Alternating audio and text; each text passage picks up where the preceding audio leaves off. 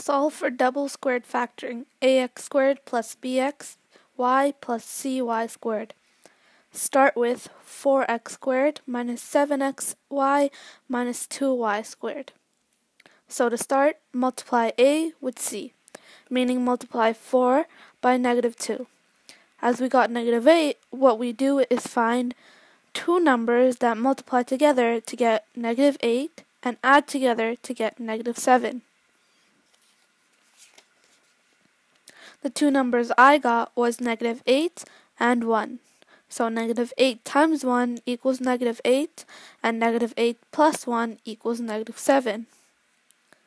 Now we solve. So we split negative 7 to negative 8 and 1.